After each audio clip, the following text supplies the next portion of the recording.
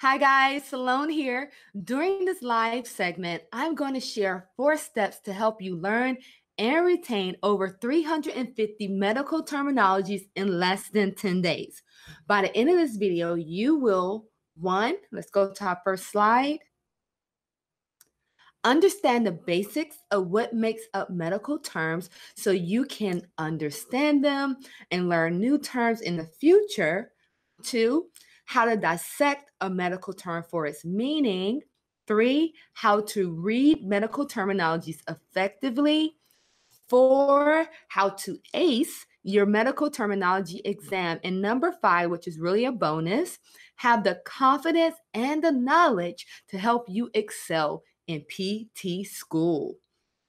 Now, guys, you can find links to a free download of commonly used abbreviations in PT, as well as a link to the free online medical terminology course I use to learn and retain over 350 medical terms and ace my medical terminology exam with a 100% the first time around.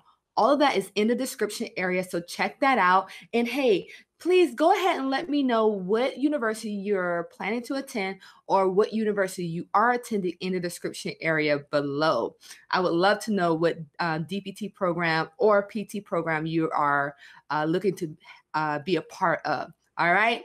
But here's the truth, guys. All physical therapy students are expected to have a basic knowledge and understanding of medical terminologies and abbreviations. But if you're like me, my undergrad degree was not in a healthcare related field at all. And a medical terminology course was not a prerequisite for the acceptance within the DPT program I applied to. So when my program required incoming DPT class to take a medical terminology quiz as part of our pre-orientation, I was taken aback, mainly because I wasn't prepared to take a medical terminology quiz, which I was responsible for knowing over 350 terms plus commonly used abbreviations within PT. The great news is that my program shared this awesome, comprehensive online medical terminology course through Des Moines University. It saved my life, okay? In addition, they provided some other great tools and resources, which I'll share with you guys throughout this segment, but they're also in the description area, so check that out. And when we visit DMU's website, what you will quickly realize is that the course is broken down by body systems. Now, I found that very helpful that it was broken down by body systems. So, hey, hopefully it's very user friendly, and check this out. If you are in need of a certificate of participation, you can also register to receive a certificate at the end of the course.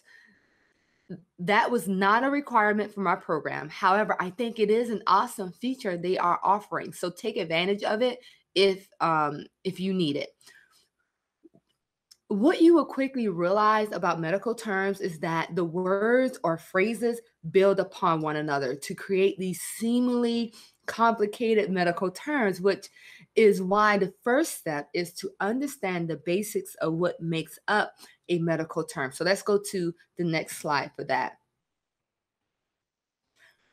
There are 3 basic parts to medical terms: a word root, which is usually the middle of the word and the central meaning, a prefix, which comes at the beginning and usually identifies some subdivision or part of the central meaning, a suffix, which comes at the end and modifies the central meaning as what or who is interpreting it and what is happening to it. Let's take myocarditis as an example. There are 3 parts to this word. Can you see it? All right, which leads us to step 2, dissecting medical terms for their meaning. The way you dissect a medical term is by identifying the parts of a medical term: the prefix, the root, and the suffix. For myocarditis, the prefix is myo, the root is car, and the suffix is itis. All right, so you may be saying, but how does she know this? Because one of the ways to guarantee you will pass your medical terminology exam or be able to dissect a medical term effectively for its meaning, whether you've seen the term before or not, is by spending time learning frequently used prefix, roots, and suffix used to make medical terms. So memorizing the part of a term as a prefix, a suffix, or a root is unnecessary. You just need to know what it means. All right. So let's go to the next slide here, which leads us to step 3, reading medical terminologies effectively. Let's take myocarditis, for example, again. We will go through some additional examples in a moment, but let's stick with this one. When reading a medical term, I have found it very effective to read right to left to obtain the word's meaning. If we take that approach for myocarditis, the meaning becomes inflammation of the heart muscle versus muscle heart inflammation. Let's go to the second example. Electromyography. Let's first find the parts, the prefix, the root, and the suffix. After you identify the parts and their meaning, it's easier to read the term and gather its meaning. In this case, the prefix is electro, the root is myo, and the suffix is graphy. Electro meaning electric or electricity, myo meaning muscle, and graphy meaning recording. As we read the term right to left, we obtain the meaning as recording of muscle electricity, also known as EMG, which is the abbreviation for electromyography. All right, let's go to the next example right here. Urethritis, which really only have 2 parts, root, ureth, suffix itis, and ureth meaning urethra, itis meaning inflammation. So if we read right to left, we gather the meaning as inflammation of the urethra. All right, see how that works? All right, guys. And so for step 4, acing your medical terminology exam, yes, of course, that's why you're looking at this. First, you need to learn all of the prefix, the roots, and the suffix, all right, of commonly used medical terms. I highly recommend you utilize the free online course through Des Moines University. An alternative would be to go through the 350 medical terms on Quizlet or a combination of the two. Second, take what you have learned and start dissecting medical terms for their meaning. Again, guys, I highly recommend use DMU's course. It's very effective. And go through each body system, randomly pick terms and dissect them. After you are comfortable with that process, I would encourage you to take the quiz at the end of each of the sections on DMU's website. I did mine in sections. So for the first 2 days, I just focused on learning prefix, roots, and suffix. And the third and fourth day, I worked through the circulatory, the nervous, and the digestive system, just dissecting words. And then the fifth and sixth day, I worked through the respiratory, the urinary, the male, and the female systems. And then on the seventh and eighth day, I worked through the musculoskeletal system as well as cancer terms. The ninth day was just a review day for me. And then on the 10th day, early that morning, I took the exam and aced it with 100%. And you can too if you just follow this process, okay? And for our final step, which is step 5, having the confidence and the knowledge to help you excel in PT school.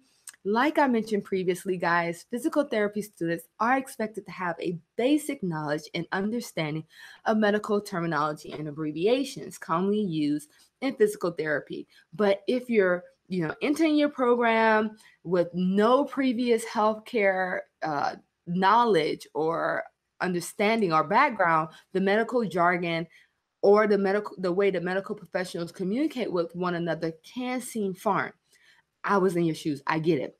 But by following the first 4 steps, I guarantee you will be able to enter your PT program with the confidence and the knowledge necessary to excel. We don't want to just do well. We want to excel, right?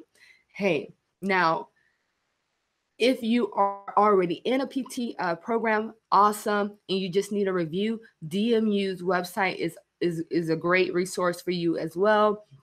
Or if you're looking for, you're asking yourself, how do I prepare for this program so I can not just do well, we don't want to just be average, but I can excel, then again, DMU's course I highly recommend it. It was very effective for me. Really, by the 8th day, I knew all of my medical terms because I didn't have to really memorize them. I just needed to know the parts, and know the meaning of different parts. And I was able to or dissect all of the other medical terms for their meaning. So I highly recommend you do that. And if you found this video helpful, guys, go ahead and hit that like button, share it with your friends, and make sure to subscribe and click the little bell so you know when new videos just like this one is uploaded. So question of the day: what did you like most about this video?